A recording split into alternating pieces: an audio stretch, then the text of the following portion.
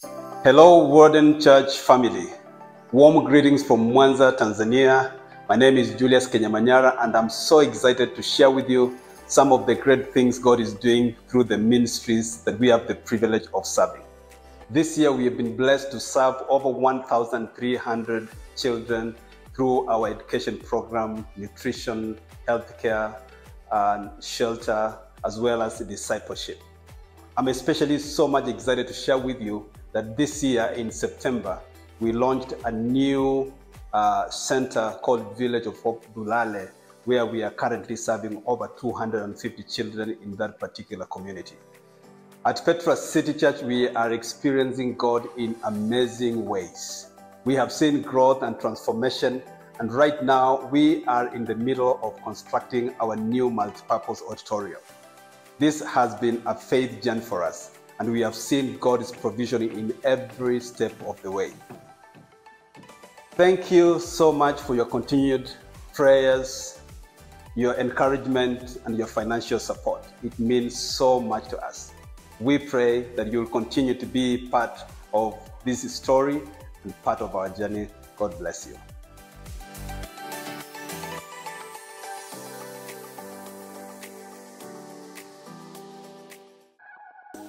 Good morning, I'm Carrie Ann. I'm one of the pastors here at Warden. We want to welcome you. We're so glad that you're here with us today. And if you're new at Warden, we would love it if you would fill out a connection card so that we can get to know you and help you get connected. You can fill out the card at our welcome desk, or you can text I knew exactly as appears on the screen, 647-371-1007. We want to thank you so much for your faithfulness in the way that you give to Warden. If you would like to give today, there's a couple ways that you can do that. If you're in person, you can drop your giving at the boxes provided. You can give online by going to wardenfulgospel.com/give, or you can mail in your giving or drop it off at the church during the week. It's Christmas time! I'm so excited for Christmas. I'm sure you are as well. Christmas is the time for giving. So we have a few ways that you can give here at Warden towards Christmas and towards people in need. So first of all, we have our Christmas cheer, and this is where we help families in need from our church who might need a little extra boost at Christmas time. If you would like to give to that, there's a drop-down box in our online giving called Christmas Cheer. And also you can write on your envelopes Christmas cheer if you'd like to give to that. The second way you can give is this year we are supporting the Pregnancy Care Center. There is a list of things they are looking for, and you can find that list on our website or at our guest services desk in the lobby. All right, so really excited. Warden Kids is putting on a presentation this Christmas. It's called Building Christmas. So mark your calendars, December 15th during the service, our Warden Kids will be doing an awesome presentation. And the last thing we need to talk about for Christmas today is our ugly Christmas sweater social. Super excited about this one. Again, mark your calendars, December 14th. Register by December 1st so that we can provide all the goods for you guys to be able to eat. And we're gonna have food, fellowship, Christmas carols. It's gonna be such a fun time. Make sure you come and enjoy that event with us. It's the time that we get ready, preparing ourselves for the coming of Jesus Christ. Jesus came when he was born on Christmas Day, and we should get our hearts ready by thinking about him. This is the first Sunday in Advent. The first candle is the candle of hope. Hundreds of years before Jesus was born, God spoke through prophets in the Old Testament to tell the people that the Messiah, Jesus Christ, would come. This candle of hope is symbolic for the long years of waiting and hoping for when Jesus would come and save the people from their sins. Listen to the words of the prophet Isaiah. Isaiah 7:14. Therefore the Lord himself will give you a sign. The virgin will conceive and give birth to a son and will be called him Emmanuel. The prophet Isaiah reminds us of the hope that God gives us in Jesus Christ. Jesus is the light of the world.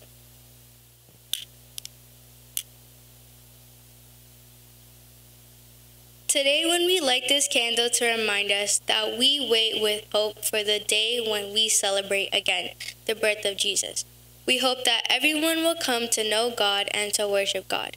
Thank you, Jesus, for coming to earth, just like the prophet said, and for your promise to come again. Thank you, Jesus, for being our light so we know how to live.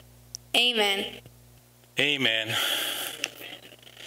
Thank you, Shalom and Joanna. Such a great job. Appreciate you guys doing that. It's so great to come into the Advent season. I know, my wife is thinking that I have a little bit of a Grinch reputation, and I cannot deny it completely, but I did let her put up our Christmas tree a whole week before December this year, and I even got up yesterday morning and made cinnamon buns for the family as we decorated it yesterday morning. So that's got to get me some anti-Grinch points somewhere along the line. Am I right? You know what you're talking about. Some of you all don't like to decorate till after December. And then a couple days after Christmas, like before the New Year come, you're like, you better get that out of my house, right? You know how it is. No, it's all good.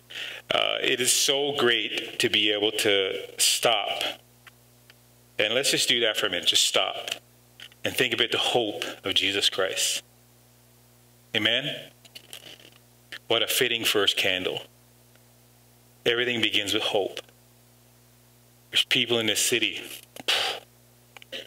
man, they need hope. They need hope. It begins with hope. It's a hope and a belief, a confident belief in the Son of God, Jesus Christ, who came to this earth and died for our sins. And so today, confidently, with an anti-Grinch spirit, walk into Advent with me. Amen? Amen. Thanks again, Shalom and Joanna. That was amazing. I love Julius Kenyamanyara. So we're very thankful that we were able to support them. Many of you may not know, but yesterday was the anniversary of his wife's passing 4 years ago. If you would, just keep them in your prayers with us, will you? Every year, this November the 30th holds a pretty, for a lot of reasons, for my wife. Her dad passed away on November the 30th, and I also have an uncle who passed away on November 30th. So it's, oh, goodness, it's a pretty emotional weekend. But I'm thankful for the hope that we have. And one day, we're going to get to see Jade, and we're going to get to see our family members who have gone on before. And I'm just so grateful. What a fitting first candle for Advent. We're going to look into the Word of God. I'm going to wrap up our Nehemiah series. There is definitely so much more I could preach from Nehemiah, but I want to get into a few other things in the next couple of months leading up to Christmas. So we're going to wrap up our series on Nehemiah, a city without walls today. Let me just do a quick review for you. Nehemiah had gotten permission. He was working as a cupbearer under King Artaxerxes in the Persian Empire. And he got permission basically to go and rebuild the walls of Jerusalem. And when he returned, he focused on understanding this situation. He had to go and get the lay of the land and check everything out. And then he had to also focus in on mobilizing the people and getting them, in the spots where they were supposed to be and doing the things that they should be and in places that meant the most to them. So they started rebuilding the wall close to their homes or close to the gate where the priests would bring in the sacrificial animals and whatnot. And so they began to rebuild the wall at places that were precious to them. And I just admire Nehemiah's leadership efforts here in mobilizing. And you know what? In the kingdom of God here and today, we need to understand that we got to mobilize where our passions are. And mobilize, in our neighborhoods and be able to work and do the things that God wants us to do where He has planted us. Amen? We talked about last week how they faced incredible opposition. It didn't come easy. Tobiah, Sanballat, Geshem, many of these people and many others were causing a lot of problems. And we talked about how it comes in waves. And it tends to be a good indicator if you're doing anything effective in the kingdom of God, as if you're facing some kind of resistance. If you're facing some kind of opposition, there's a good chance that the enemy considers what you're doing a threat to his kingdom. And we're all about the King of Kings' kingdom. Amen? And so we do what we do to advance it in spite of resistance, in spite of the waves of opposition that come.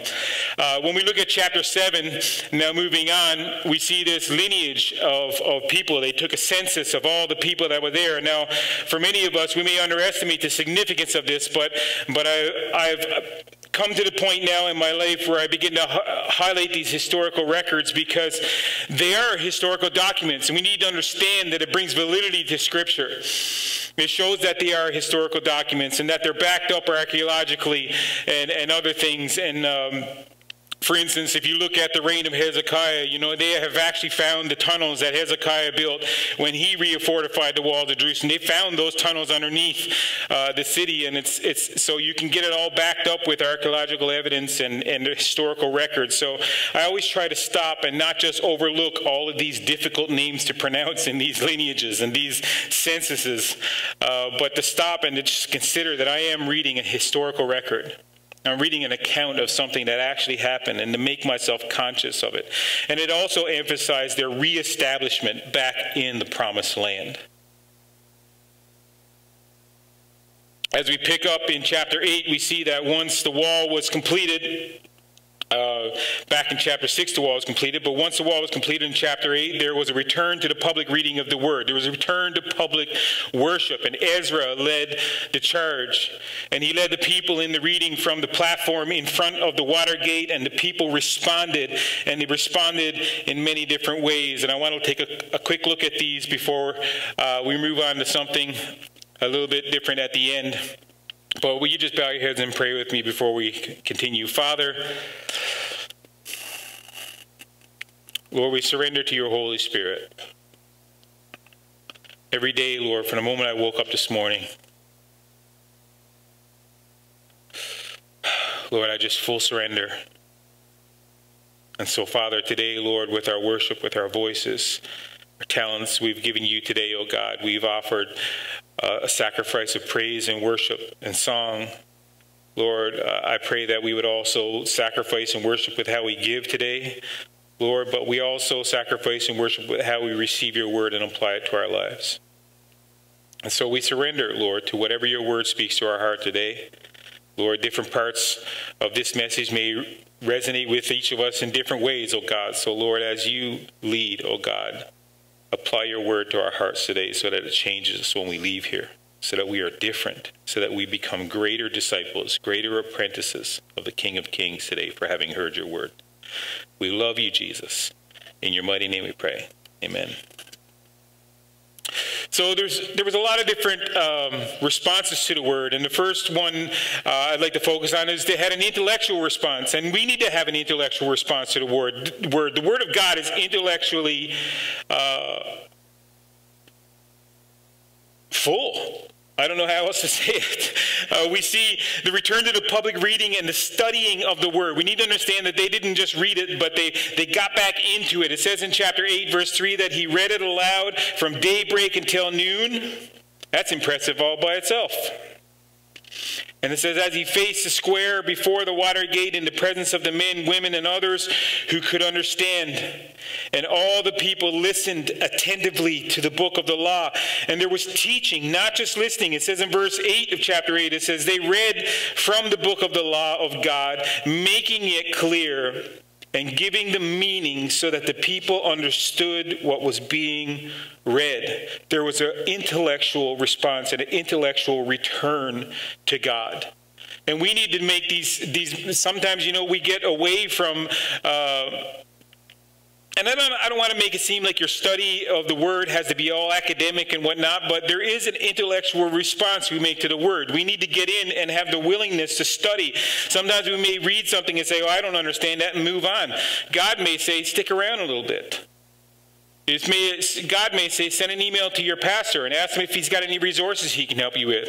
God may say, go to Right Now Media. Maybe they have some resources on there that can help you. But you know what? There's an intellectual response, especially when we're returning to God, especially when there's repentance and confession and we're returning to God. We need to return intellectually to the Word of God. There was also an emotional response. Chapter 8, verse 9 and 12 says this. It says, then Nehemiah the governor, Ezra the priest and teacher of the law, and the Levites who were instructing the people said to them, this day is a holy is holy to the Lord your God. Do not mourn or weep. For all the people had been weeping as they listened to the words of the law. Nehemiah said, go and enjoy choice food and sweet drinks, and send some of those who have nothing prepared. This day is holy to the Lord. Do not grieve, for the joy of the Lord is your strength. The Levites calmed all the people, saying, be still, for this is a holy day. Do not grieve. Then all the people went away to eat and drink and send portions of food and to celebrate with great joy, because they now understood the words that had been made known to them. People's initial response here was of remorse. The initial emotional response is of remorse. And because the word of God brought conviction into their heart, they had realized that over the years they had been so far from the God of all creation, and their return to the word, the return to the public worship brought an emotional response. It brought a repentance and confession, which we're going to talk about in a little bit.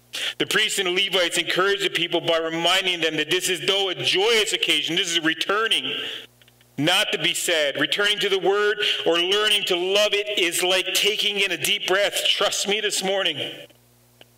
If you have not got a discipline of reading the word and you're wondering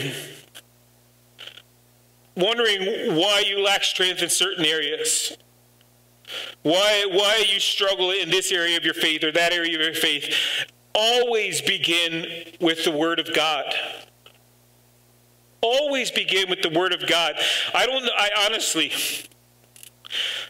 even just this week, I had a moment where I just stopped after reading the Word of God, and I sat in my chair in the morning under my lamp, and I just held the Bible, and I literally brought it to my it sounds weird, but I brought it to my nose, and I could smell the leather on my Bible, and I just said, thank you, God, for this book.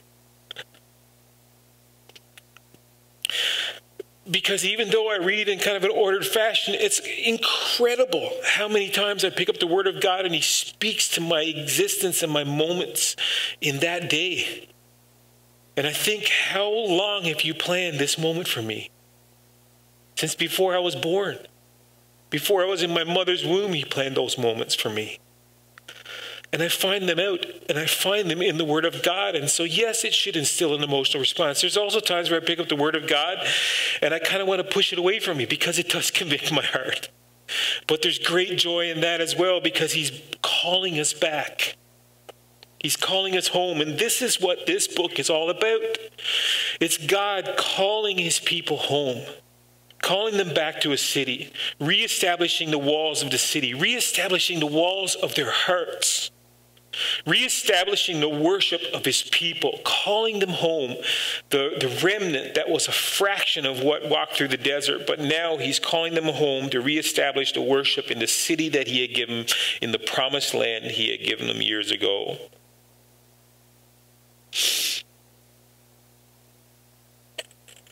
We look at the word again, we see, thirdly, there's a volitional response. And it just means that they firmly made some decisions in their life. They put some action into place. There were direct and pointed decisions being made, like returning to the adherence of the Jewish festivals. We read in chapter 8 again, in verse 13 to 17, it says, on the second day of the month, the heads of all the families, along with the priests and the Levites, gathered around Ezra, the teacher, to give attention to the words of the law. They found written in the law, which the Lord had commanded through Moses, that the Israelites were to live in temporary shelters during the festival of the 7th month. And you can see this in this city, where we used to live over in Thornhill. In the 7th month, in the fall of the year, we would see them set up these structures outside. The Jewish people set up structures outside their home. Today, the Jewish people still are following these festivals.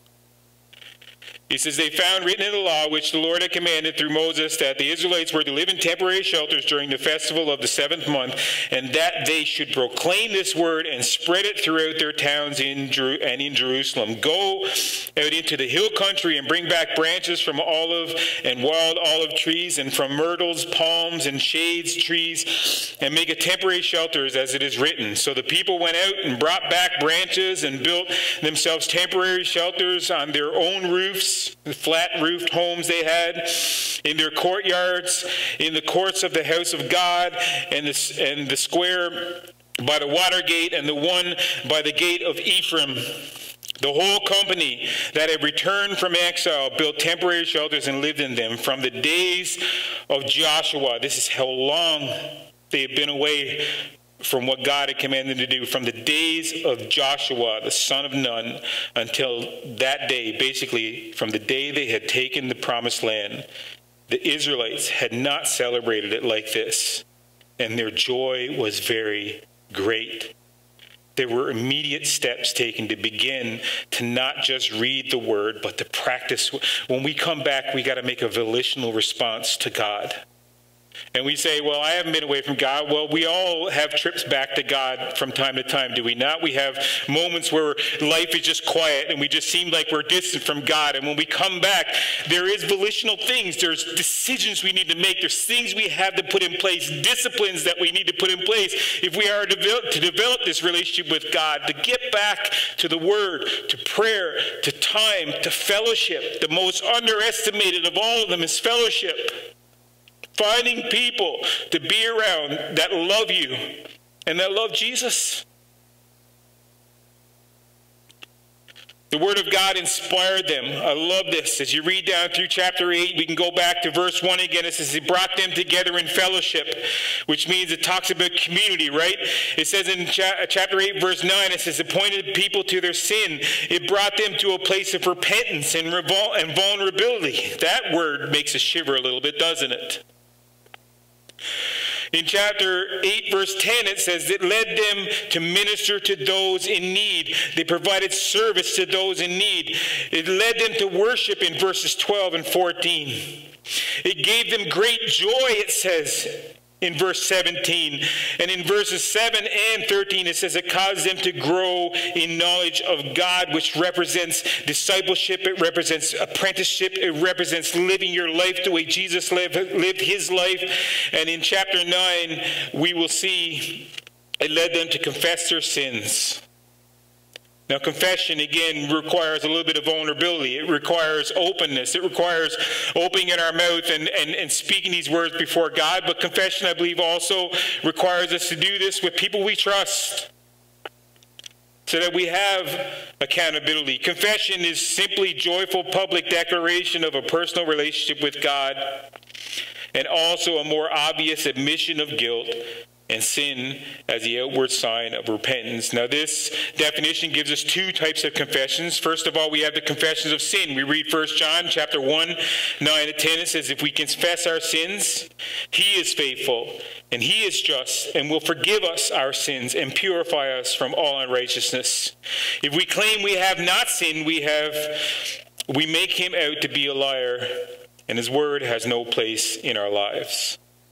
It acknowledges the recognition that we all have sin, and we need to confess the sin before God and come before God. There's a confession of sins, but there's also a confessing of Christ as Lord. Romans chapter 10, verse 9 says that if you confess with your mouth Jesus is Lord and you believe in your heart that God raised him from the dead, you will be saved. This word saved, soteria, in the Greek also means healed. Healed from your sin.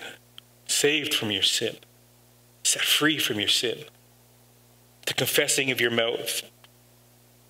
Both of these take a great deal of vulnerability, which as a society we tend to struggle with. Or maybe it's just me.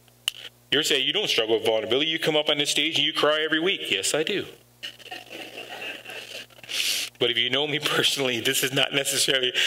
The Word in the presence of God does this to me. Nothing else in my life. Maybe seeing my kids succeed. You know, I watch movies that tug at the heartstring, and my wife is at the end of the couch and she's sobbing, and I'm over there. I'm like, I know this is the only thing that brings this vulnerability, and man, I need it. In chapter 9, we see this rather lengthy prayer that is prayed by the Levites on behalf of Israel. And prayer arises from a natural progression of repentance on the part of Israel. And repentance, of course, we understand is complete alteration of basic motivation and direction of one's life. Sounds like an understatement, doesn't it? Not really, it sounds pretty complete to me. Complete alteration. In other words, a complete 180 turn of basic motivations. At the very basic, simple levels, you need to adjust your life and the direction of one's life. At the very heart, at the very foundational levels of your life, you say, I am not going to live for my own desires anymore. I'm going to live for His and leave my desires in His hands. It is stopping the path that one is on and turning away from that path and the determination to take it again. I believe we see this in Nehemiah. 1 John chapter 1 verse 6 again says, if we claim to have fellowship with Him but walk in darkness, we lie and do not live by the truth. Faith without deeds is dead. We know that we're saved by grace, but our deeds are the evidence of that grace in our life. I like to see somebody transformed by grace that doesn't affect how they live. If you are transformed by grace and you can't enter into doing good deeds or looking at someone and seeing them with compassion or coming alongside and comforting somebody, grace changes you. It's not that you have to do all these things. The deeds are, there's a checklist that God says, okay, He's done this, and that. It's not that. It's that grace has a transformational power that compels you to do the good that God has done for you.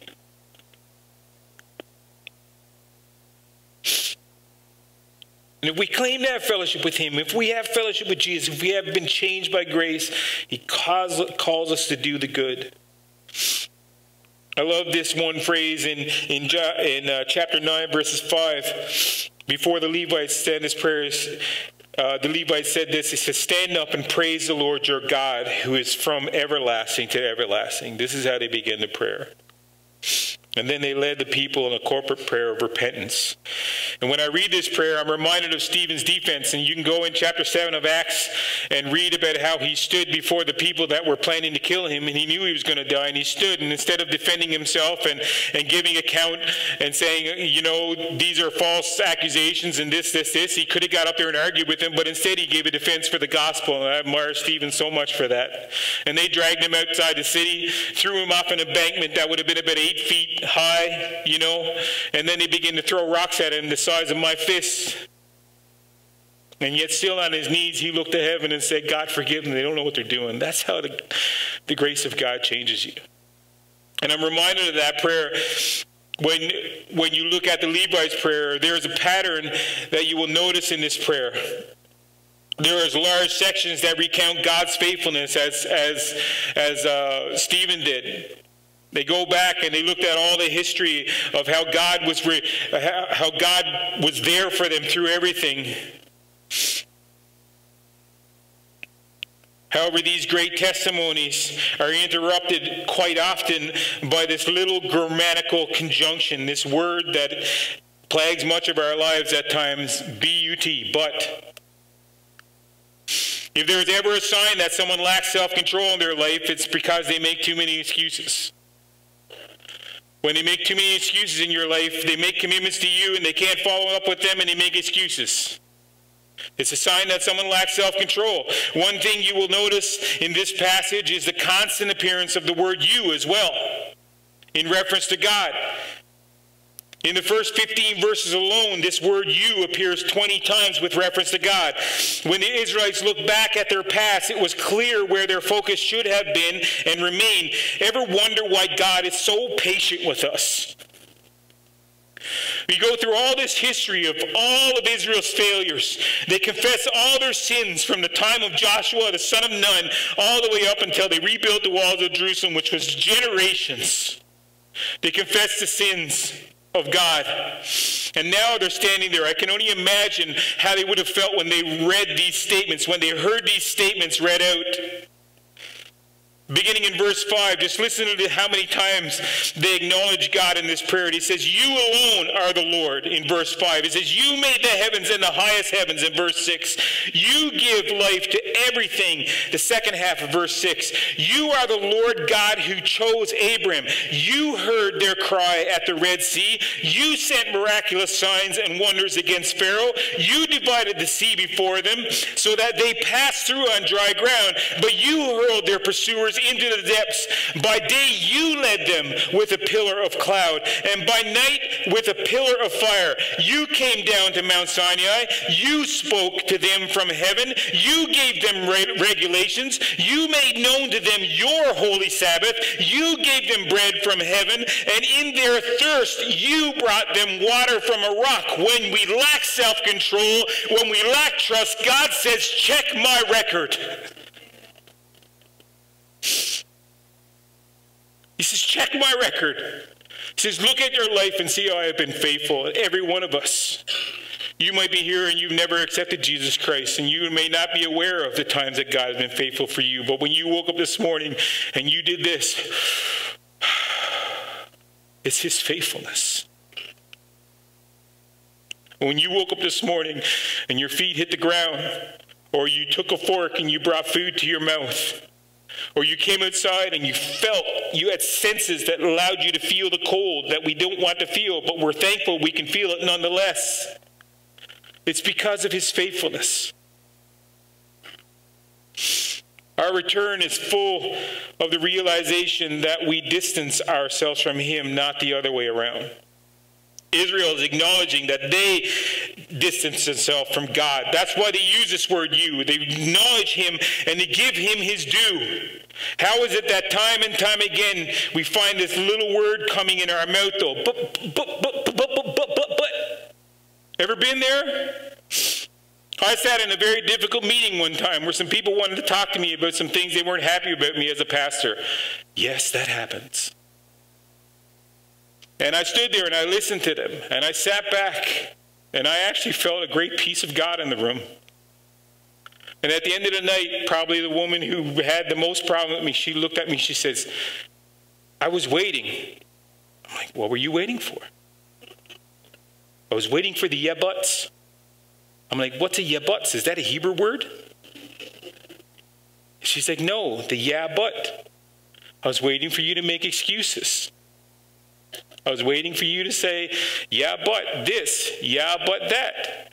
But there were some things that they said that I did need to change. I was a young man when I became a lead pastor. For me to think I was 27 the first time I became a lead pastor, I'm 46 now. That's 19 years ago.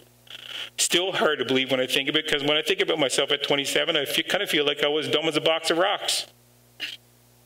But if you think about yourself 20 years earlier and you don't think that about yourself, there's something wrong.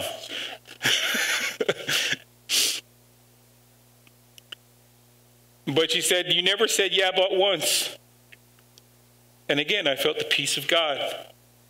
I felt the board member that was in the room with me put his hand on my shoulder and he nodded in approval. Changed my life that moment. Changed my life. After all these declarations about God's faithfulness, we are met with this little word, though.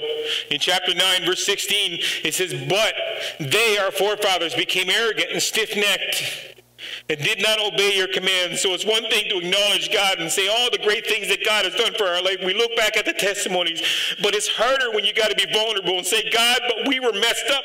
We were arrogant. And we can't look at generations past and say they. We have to look at generations past and say we. It says we were arrogant, we were stiff-necked, and they did not obey commands. It says they continued to talk about God's faithfulness again down through chapter 9. And when we get to chapter 9, verse 26, we see this word again. It says, but they were disobedient and they rebelled against you. They put their law behind their backs. If you don't think that this is true, I invite you to go back to 1 Kings and read about the king Jeroboam, son of Nebat. Go read about his life. You will find that he lived a very wicked life as he led Israel, half the kingdom, the 10 tribes of Israel. Go read about the king Baasha, who had all of Jeroboam's, son of Nebat, had his whole family, every one of his descendants put to death so that nobody would come and take the throne from him. Go read about Ahab, who had all the prophets, hundreds of prophets in the land put to death, and his evil wife Jezebel, who was turning his neck and causing things, and he even looks at Elijah, who rose up at that time. We all hear about Elijah, you know, about how he brought the fire down on that sacrifice, and the prophets of Baal could not do the same. If you don't know that story, if you don't know that account, I invite you to go to 1 Kings chapter 18 and 19. Just read it. It's powerful. Go back and look at the kings. Time and time again, they were unfaithful. And they rebelled. And in the face of God, they rebelled. Even when Micaiah, the prophet, came and spoke to Ahab, he still rebelled. He looked at Micaiah and said, I don't want you to come speak to me. You never tell me anything good. Do you go to God and say, God, I need you to speak to me, but I'm only going to listen to the good you say?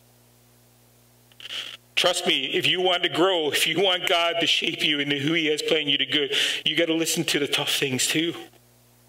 When God calls you and convicts you and speaks to your heart, you got to do the repentance and the confession thing and the return. You have to do it.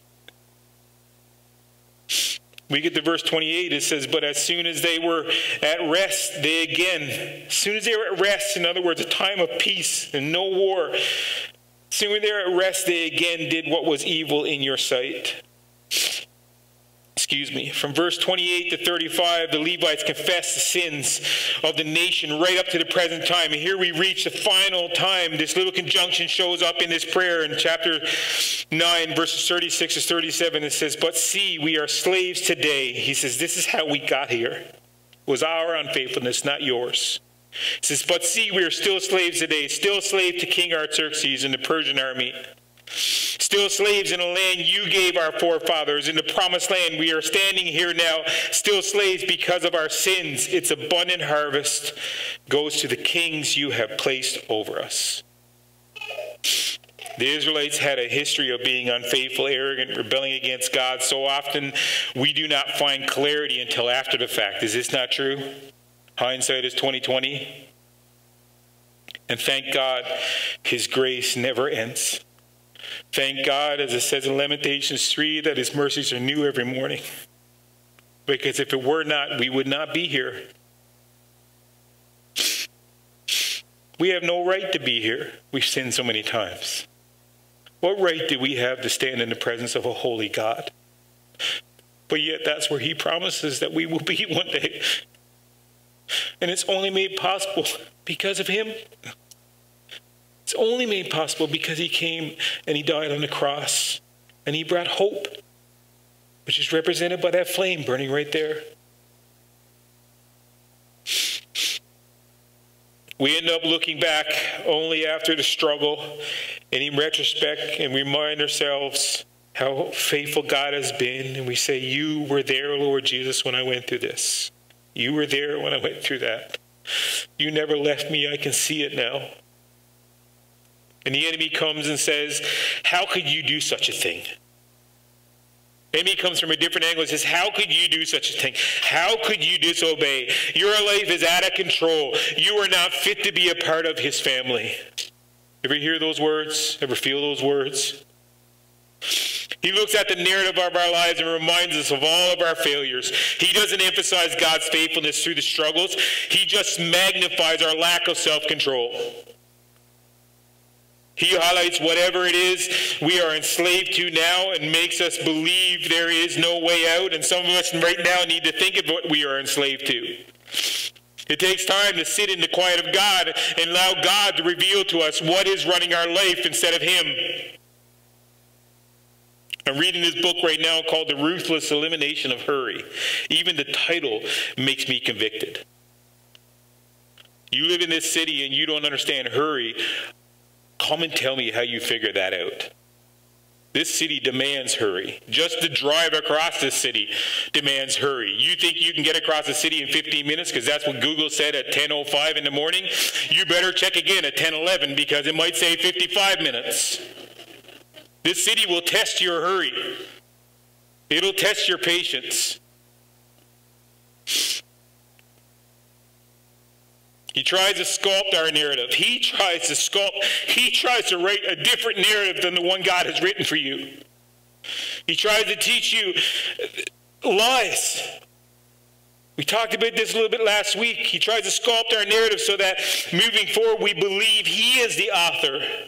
You see, he's jealous of God. He wants to be the author. He wants you to believe. Actually, he doesn't even necessarily need or want to be the author. He just needs to make you believe that he is.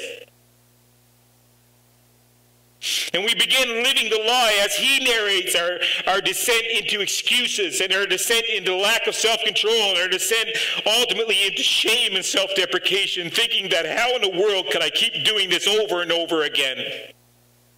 And then we go back to Romans chapter 7 where we read Paul's words and says, I do what I don't want to do. You know how it goes there. And we try to talk ourselves back into it again, and the enemy comes and says, you're not like Paul. He could do that. He could get over that, but you can't. This is how he tries it. He has no pen. He has no access to a keyboard. He has no access to anything that has anything to do with the script of your life. All he can do is whisper lies into your mind. All he can do is come and make you believe that you're not worth what God says you are. A son and a daughter of the living King of Kings and Lord of Lords. In fact, let me remind you who the true author is this morning. Hebrews 12, verses 1 to 3 says this. We're going to come back to this at Easter. Already God's planning. I'm going to come back here in Easter. I'm excited about it. Hebrews 12, 1 to 3, it says, therefore, since we are surrounded by such a great cloud of witnesses,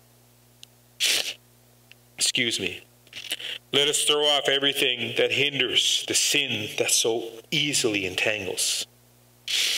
And let us run with perseverance the race marked out for us, fixing our eyes on Jesus, the pioneer or author and perfecter or finisher of our faith. For the joy set before him, he endured the cross. Listen to this. Scorning its shame, despising its shame, and sat down at the right hand of the throne of God. Consider him who endures such opposition from sinners, so that you will not grow weary and lose heart, so that you will not lose your self-control. The Roman cross was meant to ridicule. It was meant to put you on spectacle. It was meant for you to be publicly displayed as someone who defied the Roman armies and the Caesar. It was meant for your public disgrace. It was meant for you to be seen as worthless and for you to feel the shame of ever trying to come against the Roman Empire. But instead, Jesus flipped that on its end. And the end result of its shame was his exaltation to the right hand of God the Father. We may feel shame, but let me remind you this morning, the end result of your shame, if you react to it and you turn to God and you confess and you repent, the end result of your shame, your shame is exaltation to his presence for all of eternity. That should make you say amen this morning. I don't know, that was really quiet. The result of your shame, if you react to it, and it's impossible to say that I'm never going to feel shame again, but when you recognize that it's a lie, it's the enemy speaking it into your existence and trying to make you feel like you are not worth anything. When you recognize it for what it is, when you recognize the Romans' attempt to put the Son of God on a cross and to bring shame to him, when you recognize that he could despise and scorn that shame and turn it into exaltation, when you realize that that's true for yourself today, man, that's transformation. Christ is scorn shame for all of us. So why live in it any longer if it's not our destiny? There's two very small three-letter words in this passage I've talked about this morning. The first one is you, the one that represents our source, our provision, and the one who will never lead us off track. And then this other three-letter word, B-U-T, but. The other precedes, this little word precedes all of our excuses we make, highlighting our failures and our shame. And if you focus on one this morning, if you focus on you, as in you, the Son of God, the living God, the one who came to this earth. If you focus on the one three-letter word, you can avoid the other this morning. It's simple, but it's true. We are not that much different than those who return from exile. We read the scriptures and in our brain, we kind of think we are, but we're not that different. We make these same mistakes today in society. I still repent and confess daily. I still make mistakes as a dad, as a pastor, as a person, as a friend. I still make them. And I go to God and I say, God, I'm not allowing myself to shame. I'm not going to feel shame for something in my life that I'm thinking is going to happen. I'm not going to do it. I'm going to scorn that shame. I'm going to despise that shame. And I'm going to live the narrative that you're writing for me. We all feel battered and beaten sometimes. We all zero in on our mistakes and sins.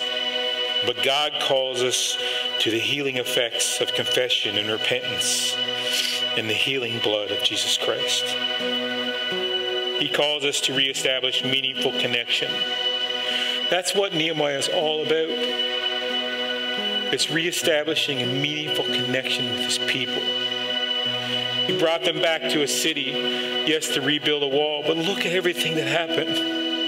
He brought the people together, unifying them around the work. He brought them together, unifying them around the protection of God against the resistance that came from all the opposition and the waves of resistance, and his protection came in, and they became unified, and they were looking out for each other, and they were watching each other's back. We make this book about a wall, but it's not about a wall at all. This book is about returning. It is about returning.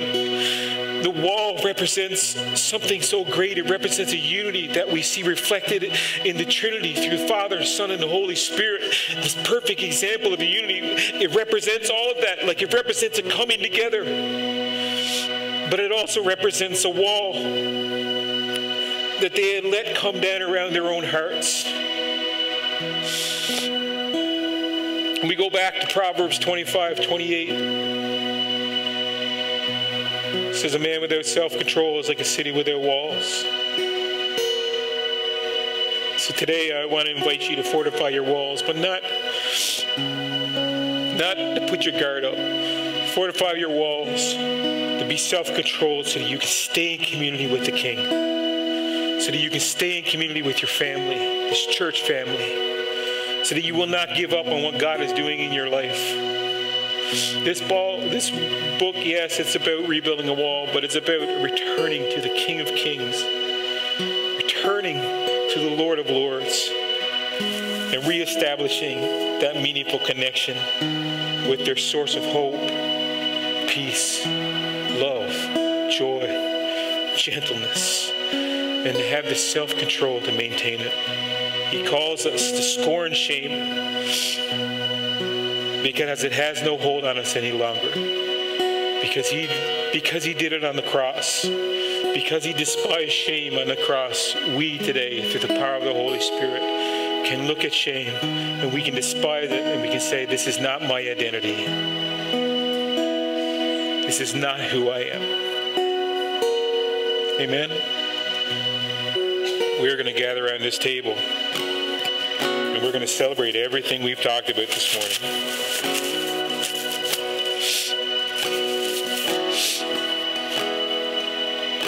And we're going to believe for what this little cup, it's just a little goofy looking little thing, but this is such a massive symbolism to what goes on here. We have this little piece of bread. Little wafer. Seems so simple. It's not even as big as a quarter. But it represents the broken body of our Lord and Savior, Jesus Christ. It represents what he went through and the process he went through to bring victory to us, to renew our relationship with him. Just as he was calling people back to relationship with him in Nehemiah, the whole reason he went to this cross is to fix the relationship that we broke. And he allowed his body to be broken to do it. That's what this little wafer represents this morning. And so we're going to thank him for that. Father, thank you for what this little wafer represents in our life. Thank you that you stood in our place as a sinless, spotless Lamb of God and did something none of us could do. You took upon the sins of the world. You allowed your body to be broken for us, Lord Jesus. We remember this morning. In Jesus' name we pray. Bless this little wafer. In Jesus' name, let's partake together.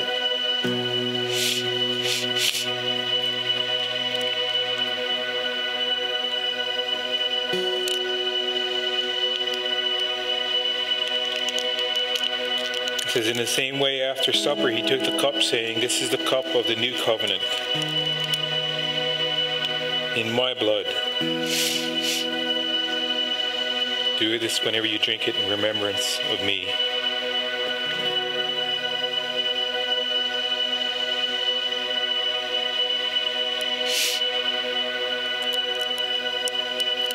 If his blood wasn't shed, we would not be here today. If his blood wasn't shed, our prayer for healing this morning would be just worthless words.